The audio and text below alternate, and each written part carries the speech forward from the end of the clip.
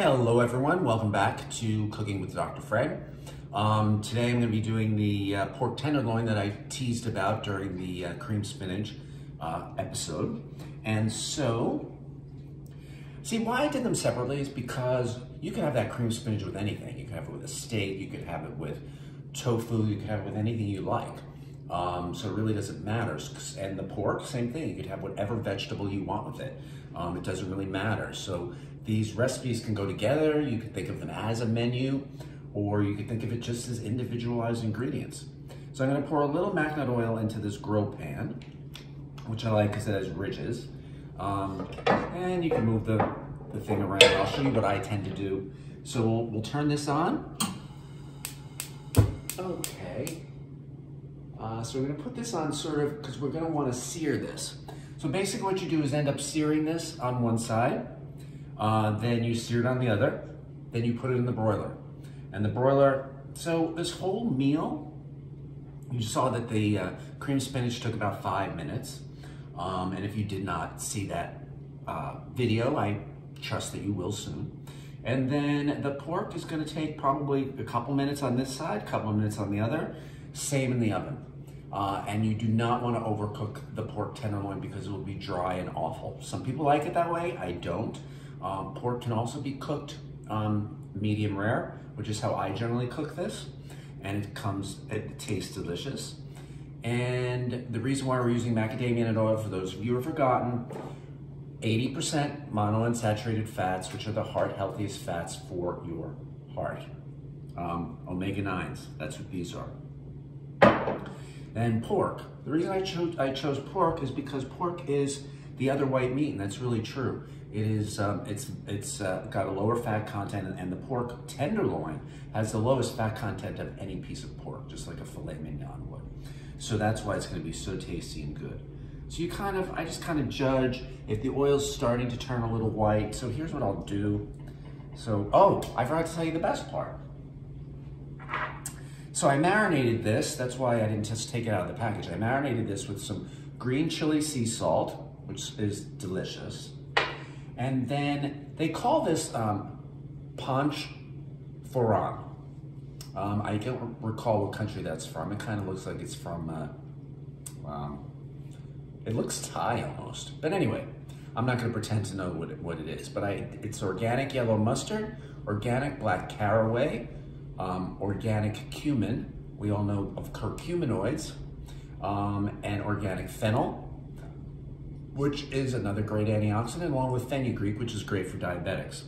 So this little spice thing, I mean, spices are Mother Nature's really best helpers. They've got so many antioxidants and bioflavonoids and all of that. The one thing I will say about spices though, is that you should make sure that you get them hopefully grown in the United States, hopefully organic, because any spice that has to come from out of this country into this country has to be radiated. So it's kind of nice to not have some radiation in your food. That'd be nice, right? Just saying. Okay, time to do it. Oh, nice. There you go. That's the sound you want to hear. That's the sound I was hoping. Now, normally I would have Siri time this for me, but since I'm using Siri at the moment, she's otherwise occupied. So we're going to count down 2 minutes on this side. So I'm just going to look at the clock there. And then we'll do 2 minutes on the other side. And then we're going to stick it in the oven. So I'll come back after I've done that, because you don't need to sit here and watch a piece of meat sort of get seared. It's kind of like watching water boil, I would think. Except when you're doing the cooking, and then it's really fun. All right, I'll be back.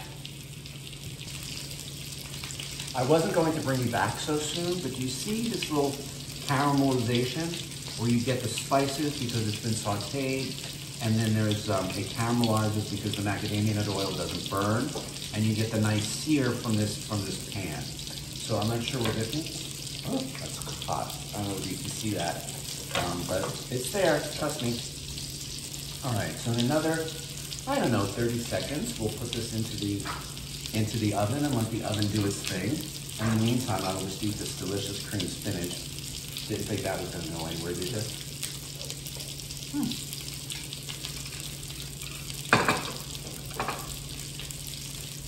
Delish.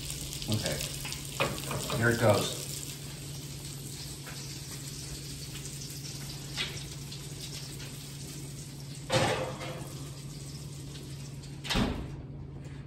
3 minutes per side. Be right back. Hello again, welcome back. Oops, and now for the favorite part, is taking it out of the oven. So 8 minutes has elapsed since I've spoken to you last, and we are now going to pull it out of the oven and see how delicious it looks.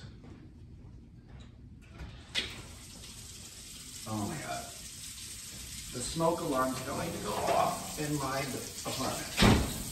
The smoke alarm will go off in my apartment, so there it is. Look at that, couldn't be any more delicious. Take it out of the pan, put it on here.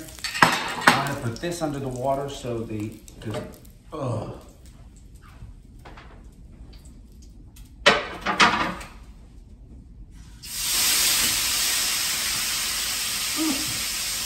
Okay, how'd you like that?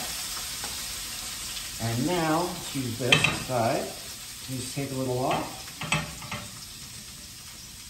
Perfectly cooked, every time. I hope you enjoy this as much as I do, because now I'm gonna go eat dinner. Until next time, I'm Dr. Fred, and this is Cooking with Dr. Fred Show, or something of that nature. Bye.